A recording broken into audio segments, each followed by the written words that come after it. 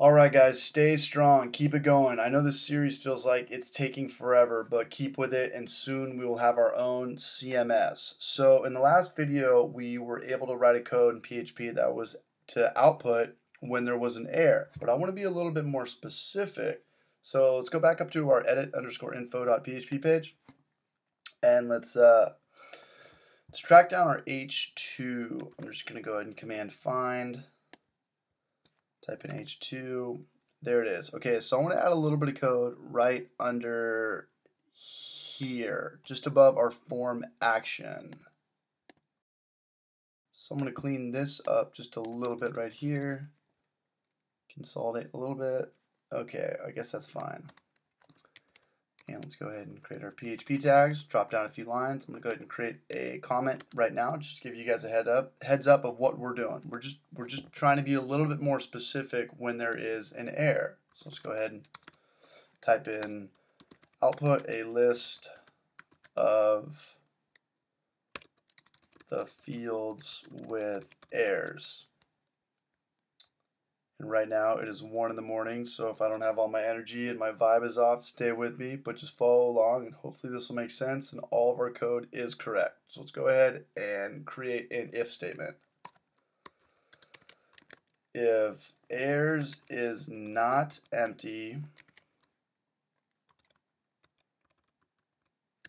with the exclamation point right here, you always got to kind of read it backwards. So it's like you're really talking about errors, the variable, the function, and then it. So errors is not empty, just like that.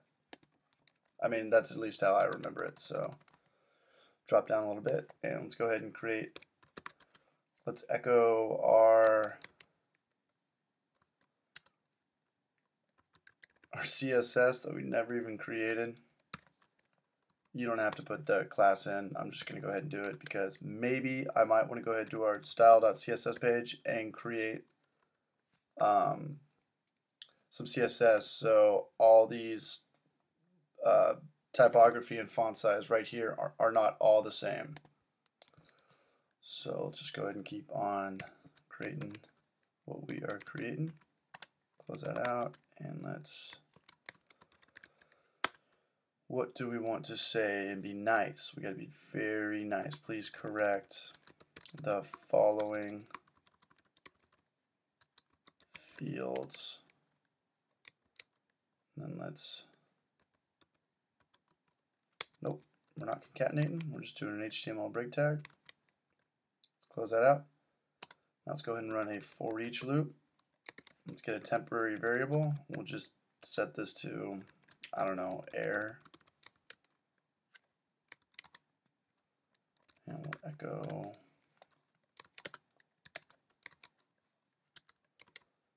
concatenate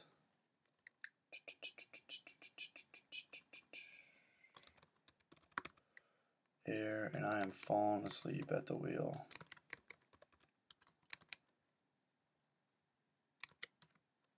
Look at this. I'm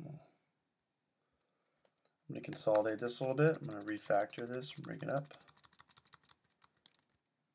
Especially this. This is way too many lines of code.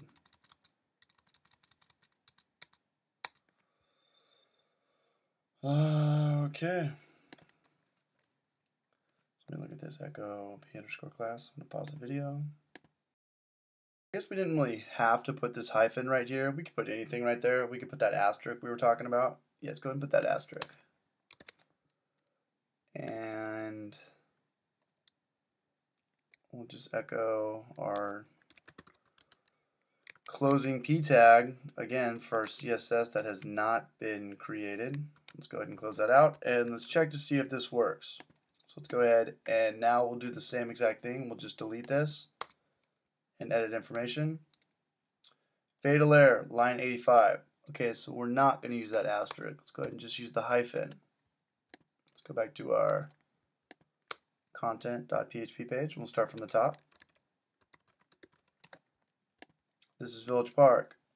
Fatal error. Let me pause this. The time right here, it's 1:01 a.m. and I just made a stupid mistake. There is no function just called errors with an S in PHP. It's empty. That's what I meant to write. Let's go ahead and save this. Let's reload it. Let's go ahead and take out this is Village Park, and let's type edit information. There it is, perfect. Okay, please correct the following fields. Now I kind of want to add some CSS, even though I don't think we need a video for it. If you want to go ahead and do it on your own. Make it super cool or make it really small. Let's go ahead and try to put the asterisk in right here instead of the hyphen. See how that looks? Load that. Looks a little bit better, so we know that the following field is incorrect. Our menu right there, and we know that because it is our menu. These are all our menu items right here. This is Village Park, video, services, random. If we click video and delete it, it should give us the same exact error. There it is. Please correct the following fields. All right, guys, good luck with this. I think our form submission in terms of updating our database is pretty sound at this point. So let's go ahead and jump into something totally new, and good luck with this. I'll see you guys in the next video.